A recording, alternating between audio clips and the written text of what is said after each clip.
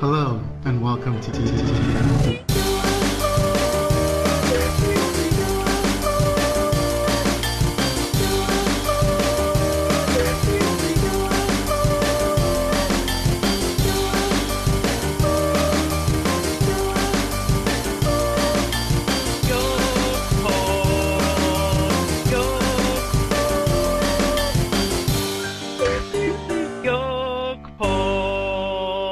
Hello and welcome back to the YoGPoD, episode 3, because I can't remember the number it's of not episode. the others. It's Christmas podcast, Simon.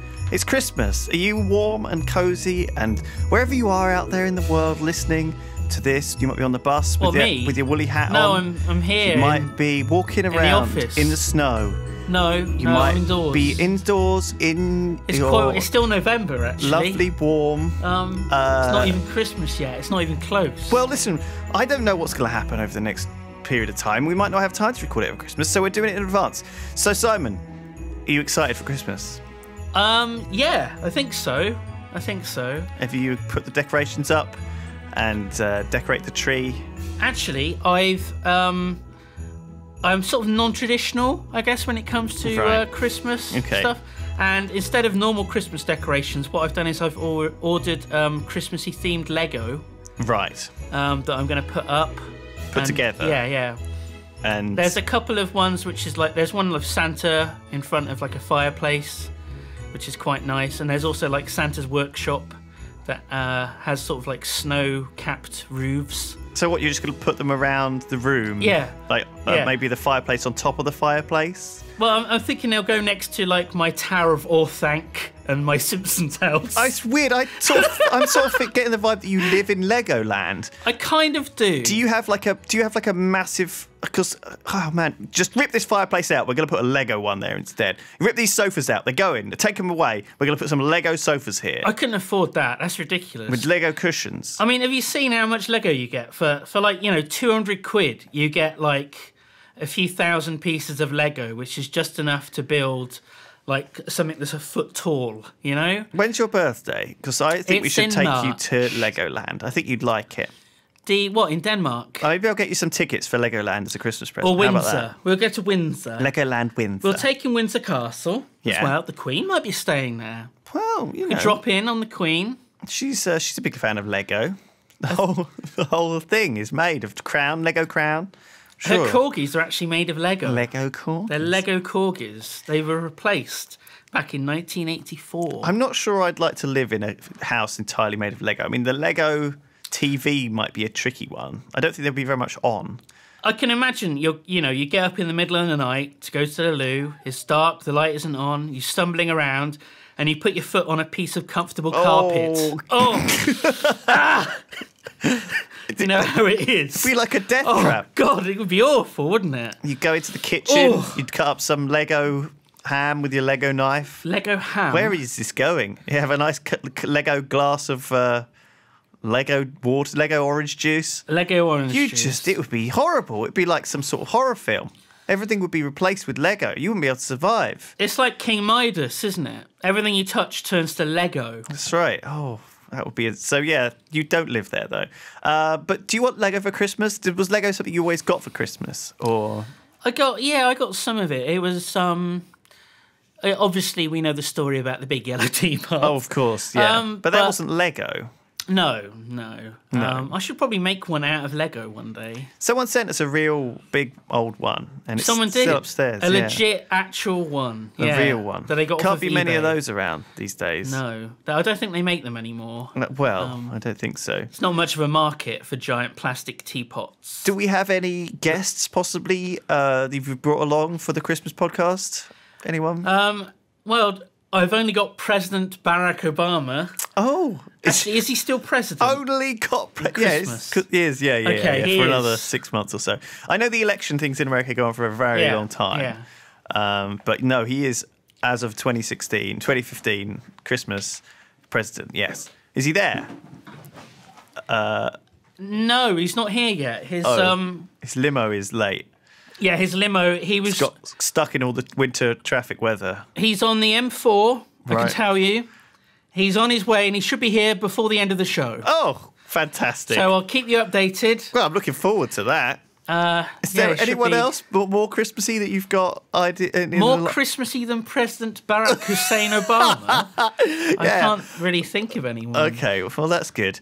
So we're mixing up the format with the YoGPoD, as always. It's keeping us on our toes. That's right. And this time, we've gone and done a little bit of research. I haven't done it, but Tom has done it in a kind of low-level QI elves, Christmassy elves kind of way. He's like a step down from an elf. He's like a gnome. He's Christmas like gnome. A bad gnome. He's kind of ripped a bunch of facts off the internet, off Google. He's a Christmas fairy. And so we have them here. Do you want to hear some facts? He typed Christmas facts into Google. That's right. Clicked the top one. No, actually, he clicked I'm feeling lucky. And he's just copy-pasted that result into a notepad for me, yeah. So here we go. You ready for a Christmas fact? Norwegian scientists have hypothesized that Rudolph's red nose is probably the result of a parasitic infection of his respiratory system. Oh, my God. Is it fatal? Well, I think that it's probably some sort of worms. So I think probably some anti-worm medication. They give that to like a lot of animals, don't they? Because, there's anti-deworming pills. There's children listening to this who are now crying. Well, They're in tears.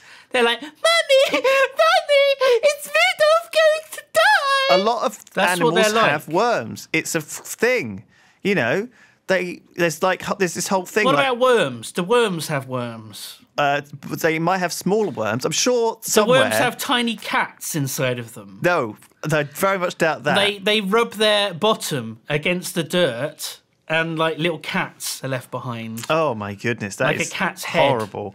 Now, okay, let's move on from that fact. This leads nicely onto this other next fact, second fact. One of the things that was created was a cat organ. Do you know what that is? Have you heard of that? Yeah, I have. The one in which it like pulls the tails and the cats meow. It's like a series of boxes where there's like a series of tubes. 7 or 8 cats in little cages. Thing. And it's like a piano keyboard sort of it's behind German, isn't it? Behind the because piano works by like when you press the keys like it thumps a string. Katzenjammer. Is it Katzenjammer? It's a Katzenklavier. I thought it was Katzenjammer, like the character from Black Books. Well, maybe it is, but in this website that I've been linked, it's a Katzen piano, and so it's kind of like instead of it just gently pinches their tail, and they make a meow. Is this what we had before the internet and Jingle cats? That's right. This is like an early form.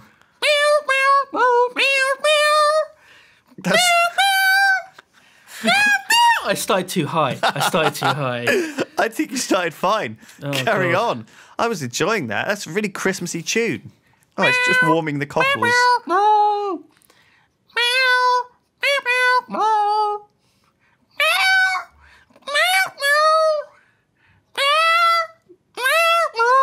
Oh, that was Stille Nacht. Do you like that? It's so accurate. Bizarrely. You've really got it down. Are you a cat whisperer? I'm a cat fancier. Oh, right, okay, one of those things. I can't get enough of them pusk. Okay, well, good. That is great. As long as they don't sit on me with a wet arse. Next that's gross. Question. The Germans made the first artificial Christmas trees out of dyed goose feathers. Right. Yeah, I wonder how many gooses they had to take out to get geese enough. I guess they were eating them at Christmas anyway, right? Yeah. So maybe, they had the feathers left over. But of course, in America, they have Thanksgiving, and it's Thanksgiving that they have the turkey. So when it comes around to Christmas, they tend to have ham. Didn't they always used to have... would Americans make artificial Christmas trees out of pig's hair? Skin. Pig's hair trotters. Pig's trotters. Pig crackling. Crackling Christmas trees. Yeah. They would be delicious. They would be. You could just eat them. Oh my God. After you're done. Your pets would go crazy. Oh, the dog would. That Christmas tree, you come back to it next morning, there'd be just a dog looking really guilty. A big fat dog being sick everywhere. That's what it would be. It would. Oh, gross. Oh. Right. So there you go. Next fact. The true love mentioned in the song 12 Days of Christmas does not refer to a romantic couple. What? What is that song? What do you mean the true love mentioned in 12 Days of Christmas? On the first day of Christmas, my true love came to me. Oh, right, okay. A partridge in a pear tree. Can you sing it in what the... What is a true love? Is it a friend? Is it like friend zone? Can you sing that as if it were played on the cat? To me, a partridge in a pear tree. Okay, good. Thank you.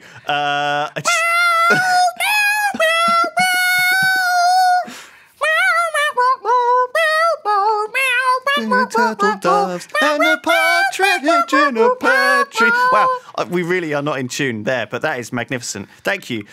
So the true love mentioned in that song is not a romantic couple. What is it then? It is the Catholic Church's code for God. What? So it's actually God. That's bollocks. So God gave us all the things in the 12 Days of Christmas. Do you get it? So on the first day of Christmas, God gave to me a partridge in a pear tree. And then on the second day, he gave me 2 turtle doves. So he gave me all these things. Do you see? He created everything. I don't know about that. That doesn't sound right. But also... Are you sure it's not Sauron? The person who receives... Are you sure it's not Sauron? I'm not finished. Because it's got 5 golden rings. Hang on. Oh, my God. You're onto something. 5 rings for the dwarf lords in their halls of stone. Yeah. 5... No, was it 5 to the elves? Oh, shit, hang on. No, it was 3 to the elves. 3 to the elves. 5 to the dwarf lords. Was there 7 a 7 to men. 7 to men. Oh, God, I don't... No, 9 to men. Men had 9. Men had 9. Well, there's Yeah. a lot of them, weren't there? There were quite a lot. And the partridge in the pear tree. I was just drinking, you idiot. I just put spiced winter red tea right out my nose. Lovely. I was just taking a... I thought you were going to go It's on. giving you a red nose like Rudolph. That's the secret. shit. That's what it is. It's not a parasitic infection of his respiratory system. He was just drinking some spiced Yeah. red tea Yeah. and someone made him laugh.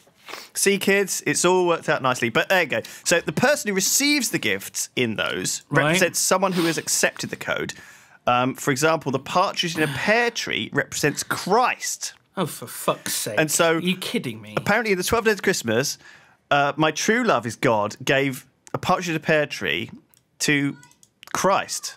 What? Well, okay. What? As an Okay. atheist, I was happy to sing the 12 Days of Christmas because I thought it was Just about giving presents. a secular song. I think that's the right The term. 2 turtle doves represent the Old and New Testaments. Right? Keep going. I don't know. That's all. That's literally all going. Tom's put. What's the I 3 need French more. hens? The French hens are actually... The 3 apostles. No, there's more than that. The apostles. 3 apostles. The Holy Trinity, right? That's probably the 3 French hens are probably the Holy Ghost, the Holier Ghost, and the Ghost of Christmas Past. The farmer, the Asian, and the Holy Spirit. That's right. And Yeah. number 4, Holy Spirits is gin. Did you know that? Yeah. Yes, I did, actually. 4. I did. I did know that false fact. Yeah, I knew that. 4. What was 4? 4. What, you think I'm a fucking idiot? Calling birds. 4 calling birds. 4 calling preachers. No, it's the 4 What are there 4 of? the books. The 4 The 4 books of the Matthew, Mark, Luke, and John. Yeah, what are they called? Oh, hang on, I'll Google it. Yeah, I can't remember the name for it either. And what are they called? I did the 4 scripture. evangelists. Apparently, What? no. That doesn't sound right. The Gospels. The Gospels. There you go. The Yeah. Gospels. Okay. What about 5? Well, we've been there. That's the rings. The 5 from rings the Hobbit. for the dwarves. For the dwarven lords. 6 must be. What God, is 6? I don't know. 6 sheep are laying? 6 days of Christmas. I don't know. 6 sheep are shagging. That's 6 geese are laying. Is the 6 geese. The 6 geese are actually the 6 lords of hell. Oh my God! It's actually the 6 days of creation. I found it. Oh, that makes sense now. I found it. Like the Arnold Schwarzenegger movie, The Sixth Day. Yeah. The 7 swans are swimming. Can you guess what that is? Does it refer to the 7 gifts of the Holy Spirit, the 7 sacraments? It does. Have you Googled it as well? I don't know what you're talking What are the about. 7 no, sacraments? I just knew that off. the seven sacraments, the sacrament of the Catholic Church. Yeah. Okay. The baptism, confirmation, Eucharist, penance, anointing of the sick, matrimony, and death. Okay. I don't know. No, I don't know what that is. Okay. Well, look, Google can help you if you're interested. So throughout your life, there's 7 sacred rituals that someone goes through typically. I think maybe that's right. Okay. Yeah. And then so what's 8? 8 is the maids of milking, right? Which is the 8 beatitudes. Beatitudes. No, there were 4 of them. There was John, Paul, George, and Ringo. Actually, if you include Pete Best, it's 5. Sometimes they put an extra couple in, don't they? They always say there was like a 5th Beatle, but there's so many different 5th Beatles that there's probably at least 8. That's true, yeah. So that's those ones. And then 9... There was the electric keyboard player of the Beatles. That's right. Yeah. 9 ladies dancing. There's the guy who played the triangle. That one. Bez was in them as well. Yeah. He was involved. Tambourine. Yeah. 9 ladies dancing refers to the 9 fruits of the Holy Spirit. What the fuck does that mean? Well, of course, it's the kiwi fruit, the watermelon, avocado, of course. Tomato is a fruit. But, God, don't put it in a fruit salad, whatever Strawberry you do. Isn't a fruit. No, it's a drooper. Did you know that? It's a drooper? That's right. It's called a drooper. Because it's like elberries are droopers. Oh, don't worry about it. The koala 10? bear. Oh, right. I thought you were still... more of the fruits. Sure. The koala bear isn't a fruit. It's an animal, but... 10 Lords of Leaping refers to the 10 commandments. Oh, that's an obvious one. 11 apostles and 12... What do you mean 11? Apparently there were faithful apostles because... Judas. 12 Judas didn't count. Gotcha. And he gets knocked out. And 12 is apostles including Judas. That's right. Well, good. I mean, that was a fantastic fact. I'm really pleased with that one. But who knew that what we thought was a secular song, actually, we were singing the praises of the Lord God, even though we didn't know. I don't know if that's... it sounds like bollocks to me, though. I still don't believe it. It does sound a bit strange, because partridge in a pear tray being Christ. Sorry, what? Partridge in a pear tray being Christ. It's a bit of a weird Jesus on a cross!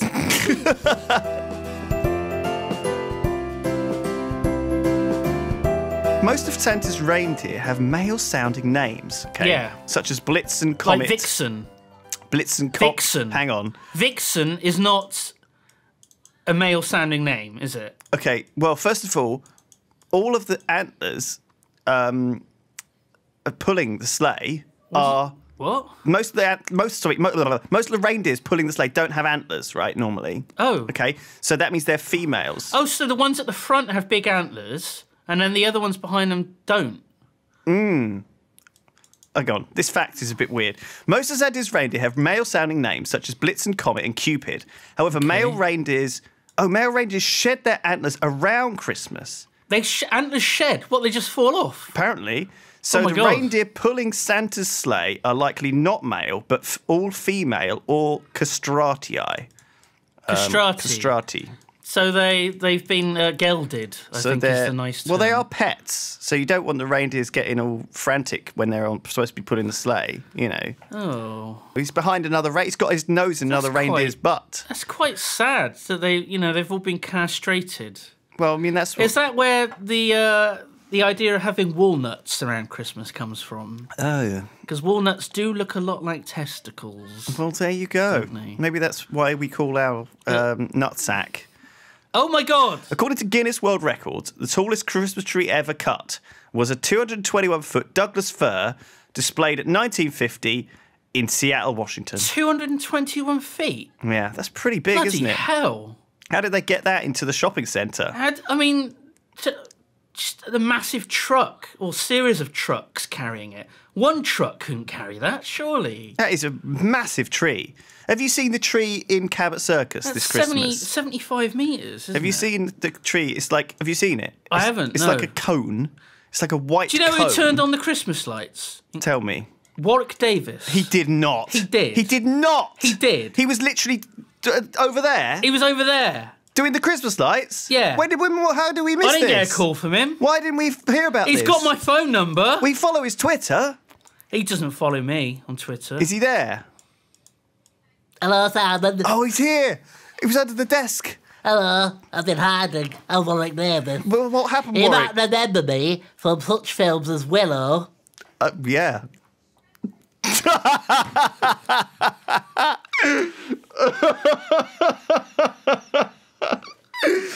Oh,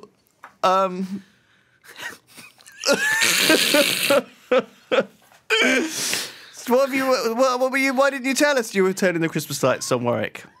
It's an honour. I've been very busy. I've been doing panto. How many Christmas lights have you had to turn on? 12. 12. God, you know, you've got a lot of dates, obviously, with... what other towns have you done? I did Margate. Oh, good. I did Birchfield. I did Spunkington. Oh, it's popular there. Good turnout. Mumblesford. Mumblesford. Oh, they've got a lovely little river running through that place. I love it.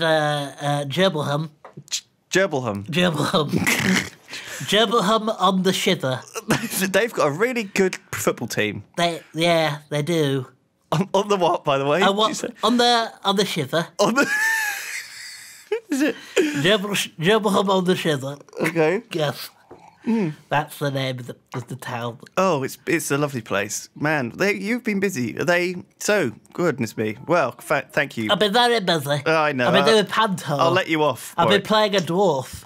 Have you? Yes. Oh, well, congratulations on that prestigious role. He's gone. He's gone. Warwick's gone. He's off again. He's busy. He's got some more Christmas lights to turn on. Off. Can't stick around. He's got to do the washing up. That made me giggle. The traditional 3 colours of Christmas are green, red and gold. Yes. Green is a symbol of life and rebirth. Red symbolises the blood of Christ. Of Jesus Christ. And gold. The blood of Jesus Christ. Represents wealth and royalty. So, Santa, when you're looking at him, he's all in his red suit. Actually, the blood of Christ. It's a white suit dipped in the blood of Christ. The blood of Christ. Right. According to data analysed from Facebook posts... According to data from Star Trek The Next Generation... 2 weeks before Christmas is one of the 2 most popular times for couples to break up. Oh, my God. However, Christmas Day itself is the least likely day for breakups in the whole year. Wow. It's pretty sucky to break up with someone on Christmas Day, isn't What do you reckon that is? So do you reckon like 2 weeks before they're thinking, right, oh, God, I need to get a present for fucking Marley. And Can't be arsed. I fucking hate the bitch. Do you know what? I'm at it. Her. I'm at it. I'm not coming to her bloody parents this Christmas. Screw it. Oh, God, her mother. God, she stinks. I have to go all the way down to Gerbilham on the shitter. The shiver. And fucking hate it. Nothing to do. All the pubs closed. She's got me tickets for that fucking panto. Oh. What's Tina Barrett's in something, isn't she? Into panto as well? Yeah, she's doing panto. All these big stars. Kent, I think. Oh. I beg your pardon. She's in Dick Whittington. What'd you call me? I called you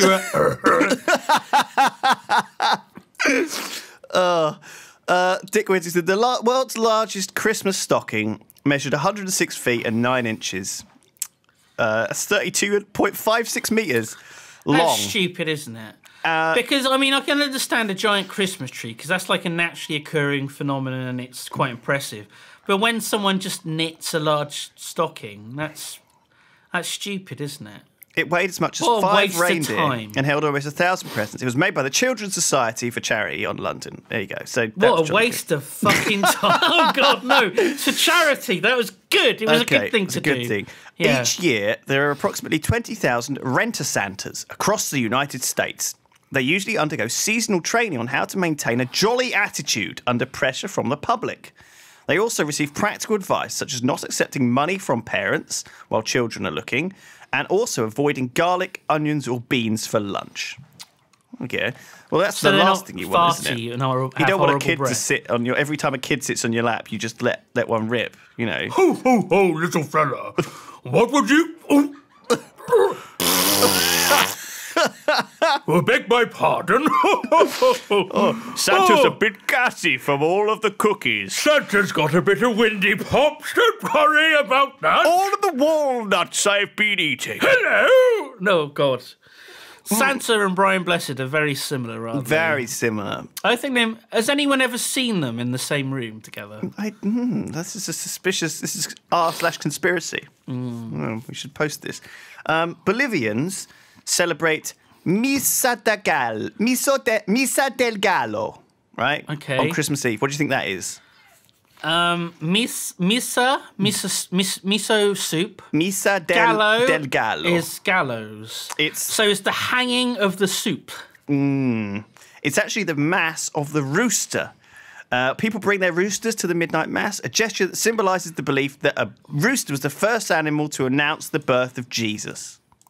There you go. Oh, okay. I guess that makes sense, doesn't it? That was... They were like, oh, the rooster is telling us that Jesus is here. That's right. But it's always done that. Every single, no, it's saying that Jesus is here. But it does that every single morning. I've had that rooster 3 years, and every morning when the sun comes up... It's reminding us that Jesus is here in our lives, Simon. Every morning the roosters are very religious. They're very religious. Observant, They're very... aren't They point towards Jerusalem. Yeah, and then they lay a special egg, and then little baby Jesus hatches out of the egg. This is a weird one that Tom's put in. The British, I guess this is for our other listeners who maybe aren't British. The British wear paper crowns while they eat Christmas dinner. That's true. The crowns are stored in a tube called a Christmas cracker. That is sad to think that there's people in the world that don't have Christmas crackers or paper crowns. The crown is to symbolise Jesus. Jesus as the King of the Jews. And the Christmas cracker symbolises the blood of Christ. I don't know what it symbolises. I think it's just bollocks. There's far too much blood of Christ in this episode. It really is. It's all over the place. Oh, God. Santa is covered in it. Sopping wet. It's the blood of Christ.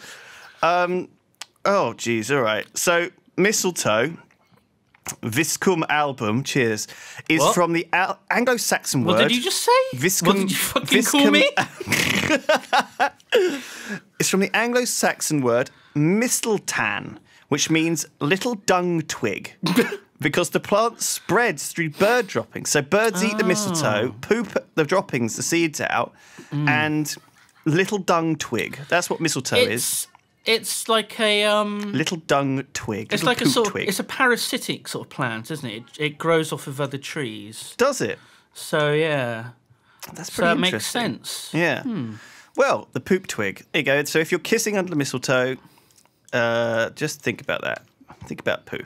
Think about poo. Ancient peoples, such as the Druids, what a way to start. Ancient peoples, such as the Druids, which can turn into bears or cats, or moonkins. They considered mistletoe sacred because it remains green and bears fruit. Bears during the winter, when all other plants appear to die. When you were reading that, did you think it was bears as in the animal? I thought bears would eat it. Because it remains green and bears eat it. It's a better fact than what's here. Yeah. It doesn't die. Druids would cut it with golden sickles and never let it touch the ground. Okay, now everyone knows this if they've read the Asterisk books. Oh, asterisk. What asterisk? You mean of Asterix? Asterix. Yeah, not the star. Yeah. The French... With an X, sorry. Jolly fat Viking man. Yeah, with obelisk. Why did... And Vercingetorix and the other ones... Getafix. And Getafix, that's right. Getafix was the one with the golden sickle who cut the mistletoe. There were a bunch of, comedy names in Asterix. Do you remember? Dogmatix was his dog. Dogmatix was the dog, that's right, yeah. That was good. What was the name of the chieftain? Because I don't understand... Vital Statistics. Vital Statistics, of course. That's awesome. So that is a good one. Evergreens, from the English word efi, meaning always, and guan, Guan, meaning to grow. Ifiguan. Ifiguan. That means always to grow. Always grow. Evergreens, Ifiguan. Guan would be a verb. Oh, go on with you. Have always been symbols of eternal life and rebirth. So this is the Christmas tree. The pagan use and worship of evergreen boughs and trees has evolved into the Christianized Christmas tree. So we get the Christmas tree. The blood of Christ! No. The Christmas tree has nothing to do No, with Christ. no. It's to do with pagans. And then it was stolen by the Christians and used in their rituals. Yeah, because it's not stolen so much as adapted. Like everyone was doing it anyway, so they were like, "Oh, So it's like we'll remixed. Is that what Yeah, you're we'll saying? have it. Look, it's not hurting anyone. This is the remix. You know, so trees, they grow them for about 15 years. You know, that's the average sort of time that a tree has to grow before it gets cut down and put in someone's house. What, a Christmas tree? Yeah. 15 years? Yeah, it takes a long time to grow up to that size. Wow, I had no idea. I guess I didn't really think how long it would take. There's a lot of farms. I used to live near a big Christmas tree farm. So what, they chop them all down and then it's empty for 15 years and then suddenly, after 15 years, whoop, and they all appear out the ground? No, so they have like it's layered, isn't it? So it's like in a slope. So there'll be like some that are 14, Don't 13, use 12. that word. That's what got Top Gear in trouble. Because Can't they say that. viewed Christmas as a decadent Catholic holiday. Oh yeah, the Catholics well known for their decadence. The Puritans, Well, I guess they are in Rome. in America, banned all Christmas celebrations from 1659 through to 1681 with a penalty. Come on. No of one was in 5 America. 5 shillings. No one was in America there. The population of America was like, 20,000 people. That's true. Who gives a shit? St. Nicholas is based on a real person. What? St. Nicholas of Myra, also known as Nicolaus the Wonder Worker, Bishop St. Nicholas of Smyrna, and Nicolaus of Barry, who lived during the 4th Sorry, century. of Barry? Of Barry, yes. Barry? Barry. What, Barry Town in Wales? Nicholas of Barry? Hello, I'm Nicholas of Barry. He also slew a dragon. Do you want to have a present, does you?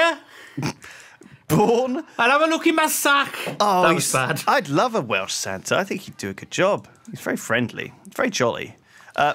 Born... He'd have like some brains beer. And, Has Brian Blessed got some Welsh blood in him? I think you definitely have, right? I do, yeah. I don't think Brian Blessed does. I don't know. I think he's an adopted Welshman. So he was born in modern-day Turkey, and he is the world's most Brian Blessed? popular... Brian Blessed was born in modern-day No, Nicholas Turkey. of Barry was. Okay, right, okay. He was the world's most popular non-biblical saint, with artists portraying him more often than any other saint except Mary. Right. Saint Mary.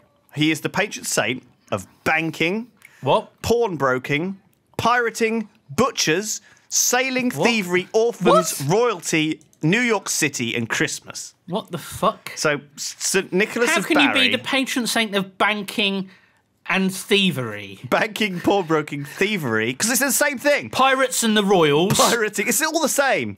Royalty, thieves, orphans. He's the patron saint of cars, pencils, belt buckles, Biscuits. horses' manes, biscuits, but only on a Wednesday. Windows. He's the patron saint of windows. Early illustrations of St. Nicholas depict him as stern, commanding, and holding a stiff birch I rod. beg your pardon. Oh, to like hit children with. Yeah. If you've been bad, he just belts you with his rod. That's right. He was more of a symbol of discipline and punishment than the jolly, overweight elf children know today. Is he an elf? Apparently. He doesn't. But he's got magical powers. No one else is allowed magical powers except Jesus. Jesus has superpowers. And Santa. Blood of Santa! Oh no! The holy blood of Saint Nick. That's what we're drinking on Christmas. Cheers. That's eggnog. He bleeds like... Can I hear Kim screaming? Yeah, it's just fine. Don't worry about it. It's her birthday, isn't it? Is it? Yeah, I think so. It's Shin's birthday on Boxing Day. Oh, no. It's a bit of a funny old time to have a birthday, isn't it? We celebrate his half birthday, don't we? Well, we said we would, and then we sort of forgot. Yeah, we didn't this year. Because fuck him. No. we sort forgot. of- We were busy, weren't we? Well, happy birthday, Shin. If you're listening to this on Boxing Day, on your birthday, Yeah, and it is actually your birthday on Boxing Day, I think it is. then happy Have Crim a good birthday. one. It might be on Christmas Eve, actually. Happy birth musk. Maybe you're related to Jesus. I don't think that's how it works. I think it is. I don't think I'm related to Albert Einstein back in the Fatima day, Whitbread, when I was Jasper young, Carrot. well, I assumed that back in the day, if somebody died at the same time as you were born, you took over. This is one of the things that I sort of thought when I was a kid, that for a long time, I obviously, for some reason, it got into my head that that was how it worked. And so, you know, if you... So like the soul of someone who dies immediately goes into a baby as it comes out of the mother. That's right, yeah. So, like, so who died on the day that you were born? Well, I can look it up. Who died on 22nd October? 14th March 1978. It's got with the year as well. A guy called Hans-Peter Knaust died. Also, Lawrence Bagley. Oh my God, Lawrence Bagley, that is literally me. See, Lewis Brindley. Oh my God! Lawrence Bagley. He was an artist born in Southampton. That was where I was born. Oh my God! But he didn't, I don't know if he died there. But it doesn't matter. Soul can travel. So someone born in the same place as you with a very similar name died on the very day that you were brought born. into the world. Lawrence Bagley. It's true. He's got a whole Wikipedia article about him. What about you? Did you have someone who died on your birthday? Maybe it was like Stephen Lawrence. Stephen Lanson. Hang on, I'm having... What was he called? John Marshall Butler. John Marshall, close. An American lawyer and politician. Okay. He was a senator for Maryland from 1951 till 1963. Well, there you go. See? Not very interesting. It's very possible that he took over. He died from a heart attack in North Carolina. Well, it might have taken a little while to travel over. But there you go. That might have happened. I don't know why I believe that. It's a cool idea. That's not very interesting. I'm not sure I want to be him reincarnated. Well, you wouldn't know. Can I be someone interesting like Julius Caesar's? Sure. Well, the thing is, you don't know whether, if you have to line it all up, go back. So you have to look at someone who was died on the day that he was born. Right, so when was he born? I don't know. I know he died in the Ides of March. So, which is around March, which is when I was born. Does it have his birthday on the Wikipedia article? Well, the problem is the calendar's changed a few times. What do you mean? Well, there's the Julian calendar that he came up with. So he invented a calendar. What are you talking about? Dates. No, what are you talking about? You know dates that we use. No, I'm talking about Stephen Lawrence Butler, James Butler, whoever. Oh, I thought you were talking about Julius Caesar. No, I don't know. We have to go backwards. So, like, get Butler's birthday. I thought we were starting with Julius Caesar. No, we can't start with Julius Caesar. We've got to work backwards to see who you were actually related to. So we're starting with me. We can't just assume that you came from Julius Caesar, right? We want to find out actually who you were. Okay, gotcha. You might be Julius Caesar's sex boy. Because I'm sure we Or, could... like, Julius Caesar's... His what? His, like, sex boy. His sex boy? All Roman emperors had a sex boy. Don't you know this? Don't you know anything? I don't know. Have we got a sex boy? Yes. Who is it? Tom. Oh, no. And you have to have sex with him on Christmas. It's fine. Oh, no. It's the rule. Or else what? Or else you don't get any presents. Oh, my God. I'm not sure I like this. I'm not sure Tom will like it either. Well, he hasn't got a choice. Oh, God. This is a tradition. Oh, why? We have to wear the Christmas paper hat, pull the cracker, and have sex with the sex boy. You have to do it. It's how things are done in England. Sexy boy. I'm not your boy toy. Boy toy. You have to sing that in a cat clavier. I'm just a sexy boy. Sexy boy. So what fact were we on? We're looking for I can't even remember where we Stephen started Butler's with this. birthday, so we can find out who died on the day that he was born. So we can this work is our far way too backwards. laborious. I'm not going to work back Well, if you 2,000 want to find fucking out years. who you were related to, we need to find out. I bet you can do it. Do it. It will take me months It will of take you 10 research. Okay, fine. Well, look, we're not going to do Let's that. just say I'm not related to Julius Caesar, after all. Okay? We're just going to assume that you're not. Because it's probably quite unlikely. Okay. All right. There. It is estimated that the single White Christmas by Irving Berlin is the best-selling single of all time with 100 million sales. There you go. But most pop. So if you want to do This is what all the bands used to say, isn't it? So did it sell more than, simply having a wonderful Christmas time? I assume so. Yeah, probably. Wow. It says so here. Because that's always unless on. Tom's wrong. The first person to decorate a Christmas tree was Martin Luther. Okay. According to legend, he was so moved by the beauty of the stars shining between the branches of a fir tree, he brought home the tree and decorated it with candles. That kind of sounds like bollocks to me. It does. What a coincidence that the first person to do it was actually someone quite famous. So there's 35 million real Christmas trees cut down and sold every year in the US. That's a lot, isn't it? In the US. I don't know. It's a bit... It's a lot. I don't know. What? It's like the first Christmas present was given by David Bowie. It's like, it's like, what?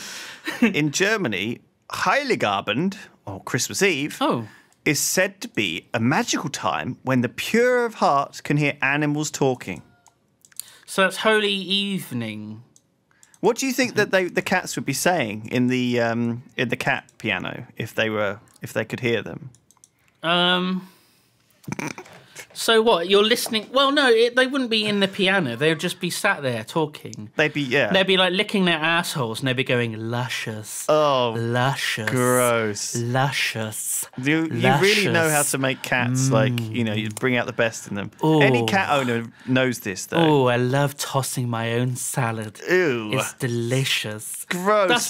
That's what we'd be hearing, and we would be appalled, and we'd throw out all of our pets. Yeah, out into the winter. Don't do that. The Viking god Odin is one precursor to the modern Santa Claus. No, he isn't. That'd be fucking stupid. According to what is that? old stories, Odin rode... He had a beard, exactly the same as Santa Claus. Hang on. He rode on a flying horse called Sleipnir, who is a precursor to Santa's reindeer, who had 8 legs. How is that like Santa's reindeer? Because it looks like the train, doesn't it? What? It's just a flying horse. But it's got 8 legs, flying though. horse is the same as 8 reindeer. No, it's like 2 reindeers in a row. In the winter, Odin gave out both gifts to good children and punishments to bad children. Oh. He would fill their boots or stockings. Children would fill their boots or stockings with treats for Sleipnir. So they would leave Santa out... wouldn't fill their stockings. The children would put up stockings filled with like apples. Yeah, and for the reindeer. That's right, and carrots. Oh no, maybe, he wasn't a reindeer. He was a horse. Sleipnir. Yeah. Sleipnir the horse. Yeah, he was a horse. With 8 legs, like a spider. Spider's legs on a horse. That is terrifying. Oh God, don't even go there. I'm just gonna plough on with these facts. Facts. Does he sleep in a web in a stable? Oh God. And he sits there and he catches apples in the web. You say that. The earliest known Christmas tree decorations were actually apples. At Christmas time, medieval actors would decorate paradise trees, fir trees, with apples during paradise plays depicting Adam and Eve's creation and fall. There you go. Oh, okay. There you go. Oh, sure. I mean, I believe that one. So I've got some true or false questions for you. Are they more Christmas facts? No, this time I've got some Christmas facts, but I've also got some Christmas bollocks that we've made up. So facts and factoids. Fact is that it? Or bollocks.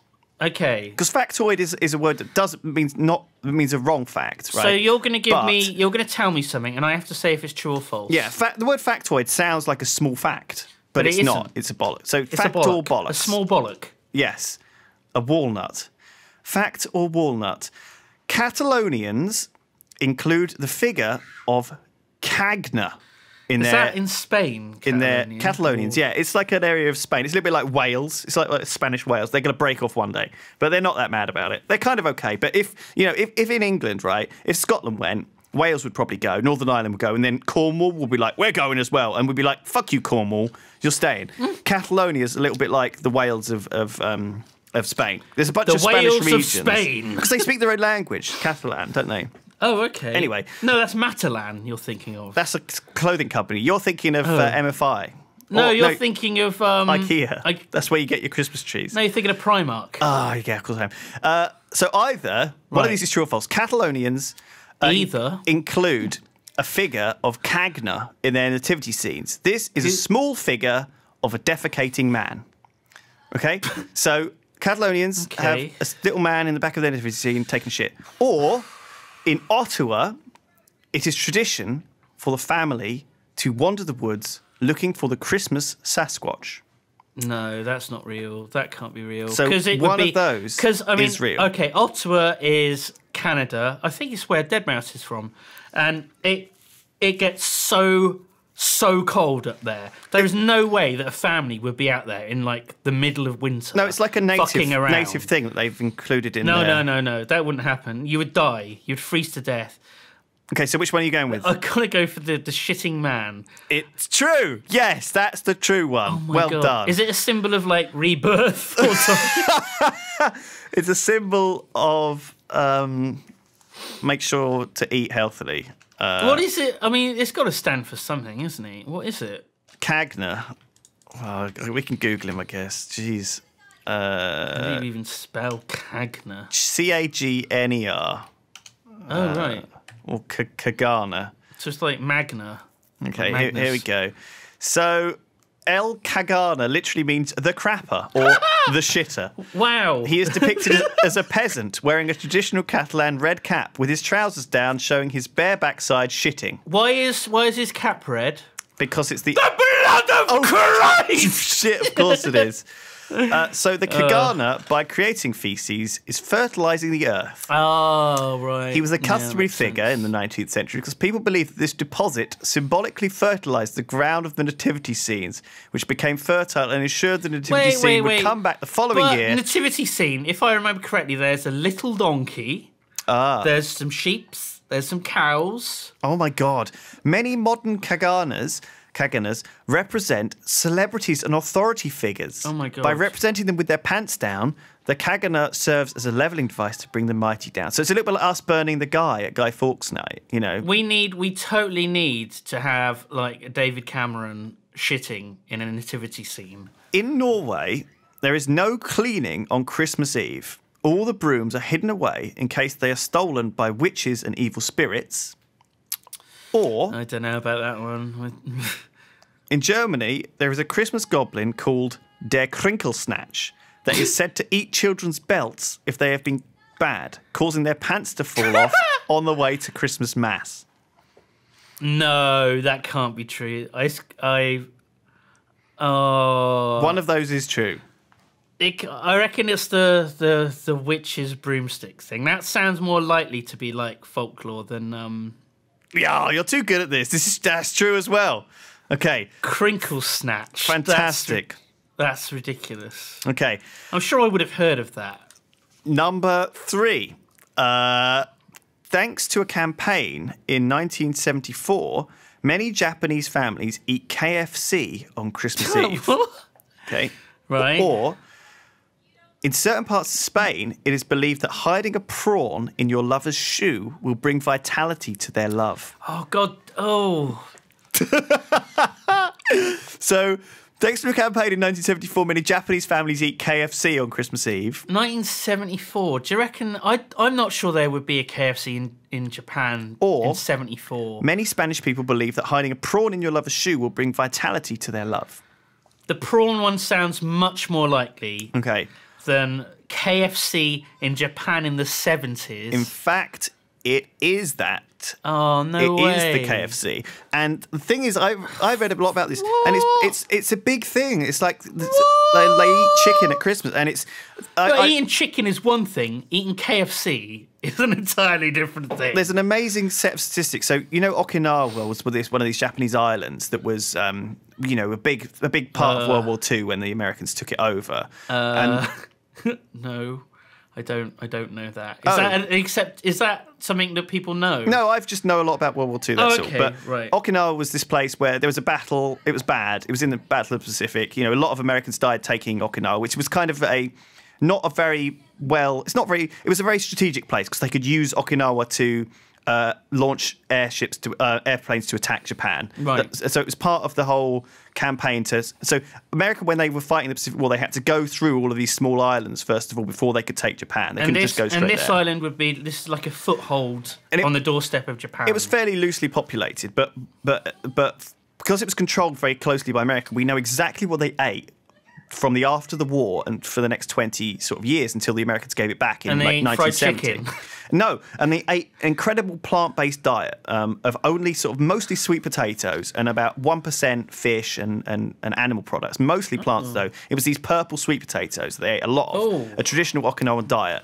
And they were found to have the lowest health problems in the world. Oh my God, it's like a miracle plant. It was one of these places where people lived to 100. If we ate nothing but those sweet potatoes, oh my God. They were like the perfect food. And where can I get them? Well, I don't know. They're extinct They're now. purple. No, you can get them. But since 1971, apparently there have been built like 15 KFCs built on Okinawa. Oh no. And the population, their diet has completely changed and they're now as unhealthy as Americans.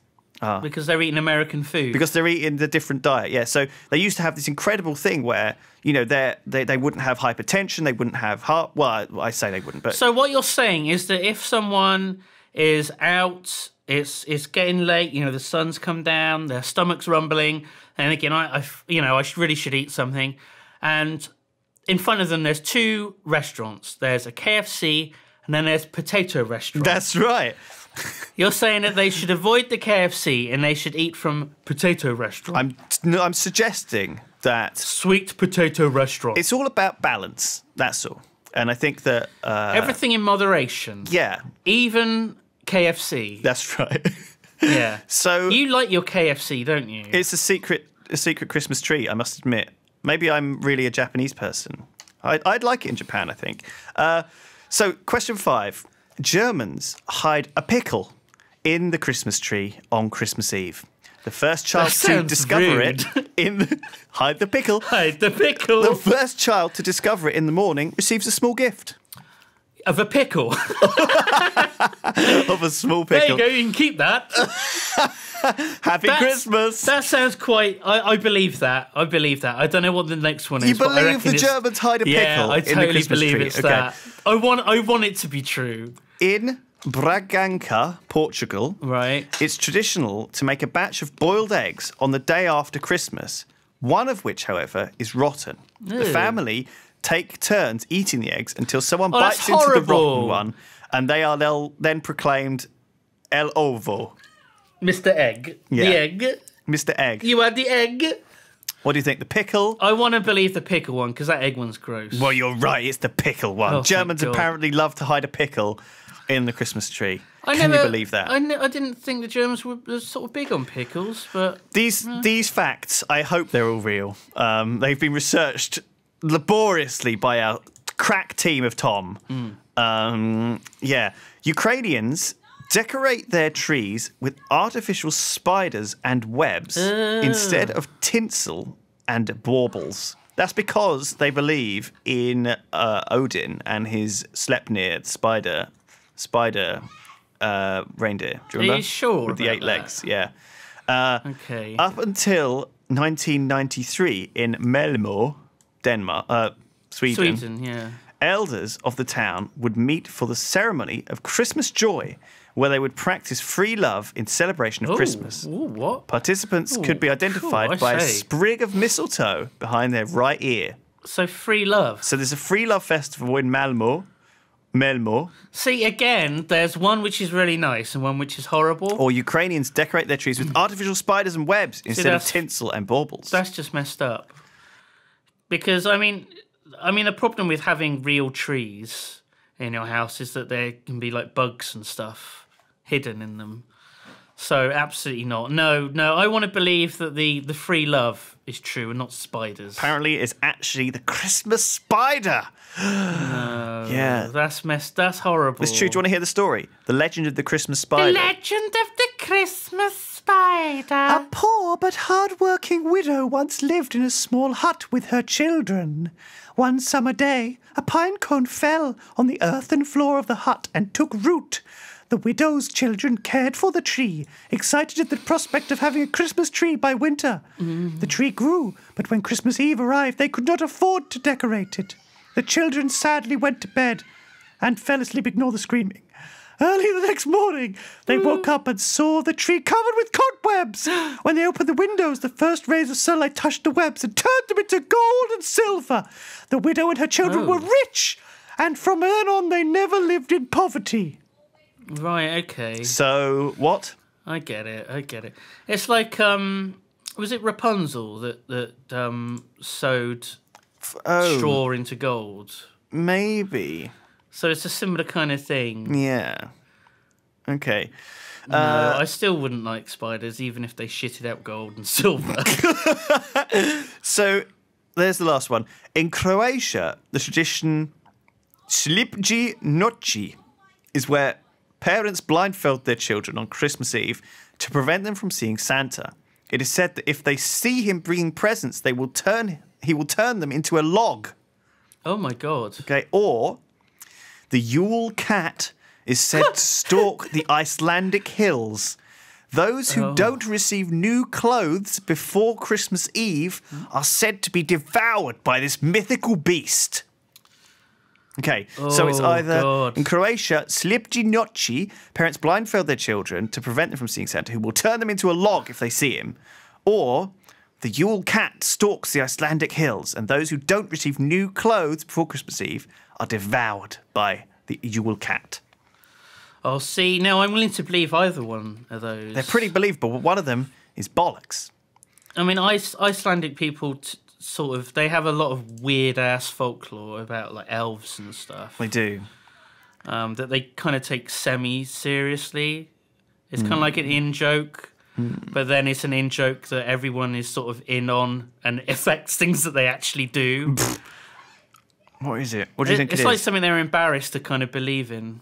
I don't know. Oh, yeah, I'm going to go with the cat. Oh, you're right. It is the cat. Well done. So it's a huge and vicious cat, YoGPoD, which is said to lurk about the snowy countryside and eat people who have not received any new clothes. Oh, man, that's messed It's one up. of these old things. The threat of being eaten... What if you're from a poor family? Well, it you're going says to be here, eaten by a big cat. the threat of being eaten by Yule cat was used by farmers as an incentive for their workers to finish processing the autumn wool before Christmas. So you can get paid. The ones who took part in the work would be rewarded with new clothes, but those who did not would get nothing and would be preyed upon by the monstrous cat. The cat has alternatively been interpreted as merely eating away the food of ones without new clothes, however. But it is a man-eating beast, popularised by Johannes Urkotlum in his poem Jólakötturinn. There you go. Holy crap. The hungry pusk. The hungry pusk. The very hungry caterpillar. Well, there you go. That, I think, was a pretty fantastic Christmas podcast. I feel like I know more about Christmas than I ever did before, Lewis. Do you want to do one more special one before we go? I feel like we should do one more special one. Okay, we'll do one more. It's like an encore, okay? So it's like, we'll say goodbye and then we'll do an encore. Okay. Like in the stage show, right? Thanks, everyone, for watching. Bye. Watching? What do you mean? Listening. It's a podcast. Bye. Bye. And then we'll come back round. We'll go off stage. And we're coming back on now. And everyone's like applauding crazily. It's good standing to have you ovation. back. Yeah, special return. Okay, fantastic. Yeah. So I've got a story here.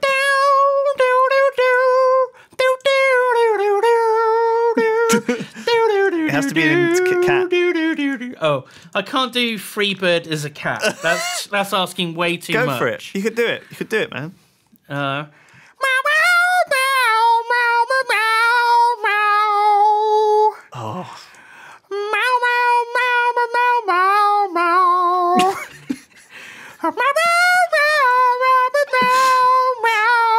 Okay.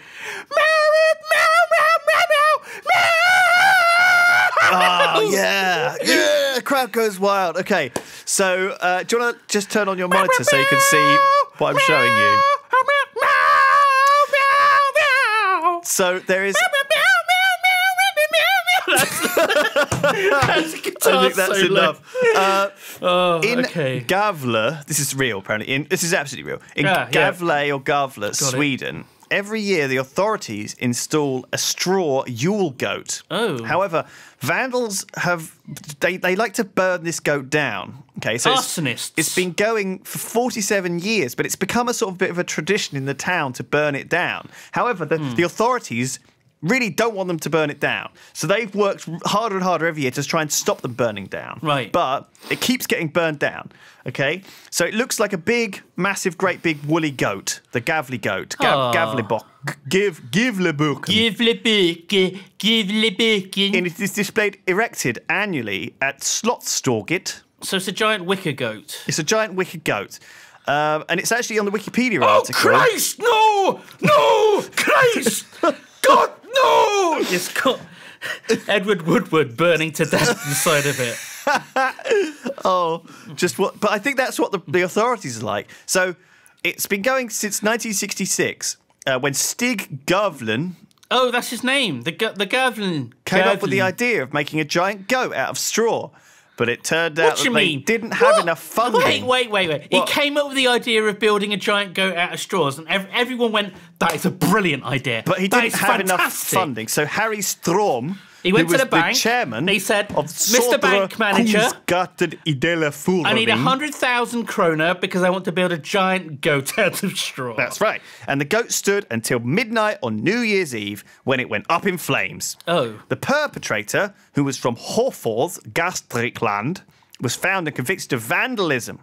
But the first goat was insured and Strom got all of his money back. What a coincidence.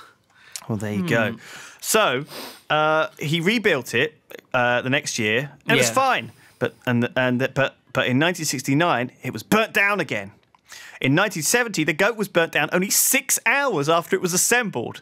2 very drunk teenagers were connected with the crime. So hang on, that's so in 5 years, 3 times. Yeah. But then, with the help of several financial contributions, the goat was reassembled out of Lake Reed. However, a different group took over. So it's kind of damp. In 1973, the goat collapsed because of sabotage. In 1974, it just says burned. The Beastie Boys. Those fuckers. In 1976, it was hit by a car. In 1978, the goat was kicked to pieces by an angry crowd.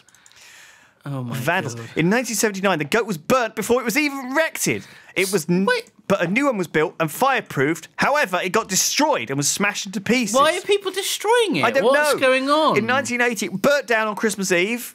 In 1982, it burnt down on the 13th of December. On 1983, its legs fell off. In 1984, it burnt down on the 12th of December. Oh my God. It kept burning down. It was ridiculous. In 1986, they were unwilling to build. Oh no, they were willing to build it once again. Is it like a bonfire? Is the whole point that it is supposed to burn? No, it's not. They're supposed to do stuff with it afterwards. So why do they make it out of such flammable material? Well, they tried not to. Why don't they make it out of bricks? They said it's making. Don't they know the 3 little pigs? Well, you can't make one out of bricks. You've got to throw it up quick. Anyway, the merchants of Gavle decided they were to build the goat once again. They built 2. One of them burnt down on Christmas Eve. In 1987, a heavily fireproof goat. Hang on. So they built 2, one burnt down, and they were like, we still got that one. wasn't the real one. It was the Trojan goat. In 1987, a heavily fireproof goat was built. It got burnt down a week before Christmas. It couldn't have been that heavily fireproof. In 1988, nothing happened to the goat, but gamblers were able to gamble on the fate of the goat with English bookmakers. Right, okay. There was obviously some. There were like people with guns surrounding it. In 1989, the goat burnt down before it even got to be assembled. Brilliant. However, financial contributions were raised from the public to rebuild a goat, which then burned down. Yay! In March 1990, another goat was built for the shooting of a Swedish motion picture called Blackjack, and it was guarded by many volunteers throughout to 1991. Okay, and then it burnt down. No, hang on. It did. No, hang on. In 1991, the goat was joined by an advertising sled that turned out to be illegally built, and on the morning of Christmas Eve, it was burnt down. Oh no! It was later rebuilt to be taken to Stockholm as part of a protest campaign against the closing of a military regiment. But in 1992, it burnt down. The Natural Science Club built a new one and it burnt down. Oh no! So the Southern merchants rebuilt it and it was burnt down again. So that's this year, there were 3 burnings. Oh shit! That is unbelievable. 1992 was a bad year for straw goats. Fucking 3 times. Jesus, the goat was featured in the Guinness Book of Records because it was the largest goat ever. It was guarded by taxis and the Swedish Home Guard. Nothing happened. Okay. Oh, what a relief. In 1994, Nothing happened. The goat followed the Swedish national hockey team to Italy for the World What do you mean Championship. it followed? Well, trotted. I think that they down the road. It survived, and they sent. I think they send the goats off. They do stuff. In 1995, the goat came back, and a Norwegian was arrested for attempting to burn down the goat. Nah, they stopped him. In any case, it still burnt down on the morning of Christmas Day. Oh my God. Hey, what a way to spend Christmas Day, burning down a giant goat. In 1996, the goat was guarded by webcams, but nothing happened. What? A bunch of webcams were guarding it? With guns. In 1997, the goat was damaged by fireworks. Oh. The Natural Science Club's goat was attacked too, but it survived. So there were two There's goats. two goats now going on. Yeah. I'm confused. In 1998, the goat burned down on the 11th of December, and there was a major blizzard. Then again, fire blizzard. It was rebuilt, apparently, in 1998. Good. In 1999, burnt down a couple of hours after it was erected. Rebuilt, but then it got burnt down again. In 2000, burnt down. The Natural Science Club's goat got tossed in the river. Tossed in a river? How do you toss a giant goat? I don't know. How tall are these goats? There's two goats running in parallel. How tall are they? They're in 2001, the goat got set on fire on the 23rd of December by Lawrence Jones, a 51-year-old visitor from Cleveland, Ohio, who spent 18 years in jail. 18 years? Sorry, 18 days. 18 years? Sorry, days. Holy shit! That is harsh. He's been burning down a goat, 18 years in prison. He spent 18 days in prison and was subsequently ordered to pay 100,000 Swedish krona in damages. The court confiscated Jones's cigarette lighter with the argument that he was clearly not able to handle it. Jones stated in court that he was no goat burner and believed he was taking part in a completely legal goat burning tradition. What? After Jones was released from jail, he went straight back to the US without paying his fine. Oh, as of 2006, it is still unpaid. Note, the Natural Science Club's goat also got burnt down. That's like a little note on the end of 2001. P.S. The goat burnt down. So 2002, they were fucked. And 2001, they got chucked in the river. 2002. Yeah. A 22-year-old from Stockholm tried to set the goat on fire but failed, the goat only receiving minor damage. Just a little singe. The goat was guarded by Swedish radio and TV personality Gert Fylking. Oh my God, he's a bit like Brian Blessed, I guess. You know, maybe. Somebody. His name sounds a bit like goat fucking. Gert Fylking. Gert Fylking. Gert Fylking. We know what he was doing to guard. Make sure the goat was faking the goat. I was just pissing Bay. Have a massage for Ronnie. Oh, shit. In 2003, the goat was burnt down on 12th of December. On 2004, the goat was burnt down on 21st of December. The fire brigade arrived quickly on the scene, but the goat could not be saved and no new goat was built. Meanwhile, the orphanage burnt down.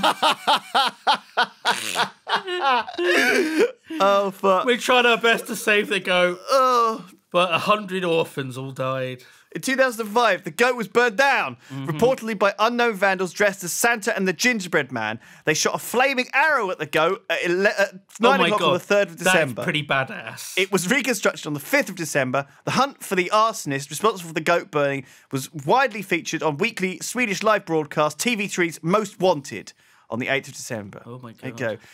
2006, on the night of the 15th of December at 3 a.m, when everyone was asleep, someone tried to set fire to the goat by dousing the right front leg in petrol. Oh, no. The red ribbon on that leg was slightly burned and fell off. No! The lower part of the right leg was scorched, but the rest of the goat failed to light. The leg was repaired the next morning. However, a vet came. On the the Natural Science Club's goat was burned down at about 20 to 1 o'clock on 20th of December. The vandals were not seen and got away. And on the night of the 25th of December, a drunken man climbed up onto the goat. No! But before police arrived, the man had climbed down and disappeared. He did not try to set fire to the goat. Why is it even mentioned then? The goat survived and was taken down and is now stored in a secret location. I'm sure in the history of like the 40 years that it's been going on, right? Yeah. That he was not the first person to climb on top of a straw goat. Unlikely. In 2007, the Natural Science Club's goat was toppled on the 13th of December and was burned on the 24th of December. However, the southern goat survived. Oh, okay. Well, that's at least something. In 2008, 10,000 people turned out for the inauguration of one of the goats. No backup goat was built to replace the main goat should the worst happen. They put all their goats in was one the goat basket. treated with flame repellent. Oh my God. Anna Ostman, spokesperson of the Goat Committee, said the repellent made it look ugly in the previous years, like a brown terrier. So they're asking for trouble. And So it's set up. White. So there was only one goat. It's not fire protected, and there were 10,000 people waiting around. However, all with like sparklers. Although it was vandalised, and later removed, it did not burn down. On the 26th of December, there was an attempt to burn down the other goat, but patriotic passers-by managed to extinguish the fire. They pissed on it. However, the following day, the goat finally succumbed to the flames ignited by an unknown assailant at 3:50 in the morning. Brilliant. Shit! So some people saved it, but it burned down anyway. Fuck. In 2009... a person attempted to set the southern merchant's goat on fire on the 7th of December, and an unsuccessful attempt was made to throw the other goat into the river. But the culprit then tried again, without success, to set the goat on fire, but no one managed. Someone stole, however, the Natural Science Club's goat using a truck on the 14th of December. So they tried to throw it in the river. Was found. They tried to set it on fire. They were unsuccessful, so they just stole it. Yes, right. Okay. On the night of the 23rd of December, before 4 a.m., the southern merchant goat was set on fire and burned down to its frame, even though it had a thick layer of snow on its back. The goat had 2 online webcams that were put out of service by a DDoS attack. Oh my God. Instituted by computer hackers just before the burning. They're in on it too. Oh my God. In 2010, on the night of the 2nd of December, arsonists made an unsuccessful attempt to burn the goat. On the 17th of December, the news site reported that one of the guards tasking with protecting the southern goat had been offered payment to leave his post so the goat could be stolen via helicopter and transported to Stockholm. How far was However, that? he didn't take the bribe. Both goats survived, were dismantled and returned to storage for display in 2011. Oh, wow. Okay. So they didn't have to rebuild new goats. They could just use the old ones because they survived. So... the inauguration of the goats took place on the 27th of November in 2011. Firefighters of Gavler sprayed the goat with water to create a coating of ice in the hope of protecting I can picture it. from arson. This shining, frosty goat. However, unusually mild weather, melted the ice, and the goat was burnt down! Oh, for God's sake. On the early morning of the 2nd of December. It barely lasted at all. Jesus. The inauguration of the 2012 goat took place on the 2nd of December, and it was burnt down 10 days later. In 2013, the straw for built was soaked in highly anti-flammable liquid to prevent it from burning down in the event of an arson attack. Try your best. However, it burnt down on the 21st of December. And then the last year, 2014. 3 attempts of arson were made, but the goat survived. Yay! And it was dismantled on the 29th of December, where it was sent to China and featured in prominent Year of the Goat celebrations. And it's still going around the world doing stuff. Oh, man. But what's going to happen this year? Well, 2015. We're going to find out. Burn down! Is it going to burn down? Is it going to know. make it? If, you're planning to see the goat, don't burn it down this year. Just let it stay there. It's a cool thing. I would say, try and do your best to defend the goat, but I don't want anyone to get into trouble and get injured by trying to, defend it from arsonists. No, don't burn yourself to death. Be very careful. If it came down to it was you or the goat, let the goat burn. What a nice message to finish. What a real true message of the Christmas spirit. Because Christmas really is all about goats burning. It really is. That's what it is. That's the message of Christmas. I hope we've got that. I hope the meaning of Christmas. It's a delicious, well done goat snake. Snake. A goat snake. A hairy goat snake. I think this has been a great podcast. I hope you've all enjoyed it. I hope you've all had a lovely Christmas. We are going to go. I'm going to go and relax my voice now. Okay. I'm going to go and have an eggnog and drink some of the blood of Christ. The blood of Christ! And maybe listen to some cat music. Okay. Until then, I will see you next time. Bye!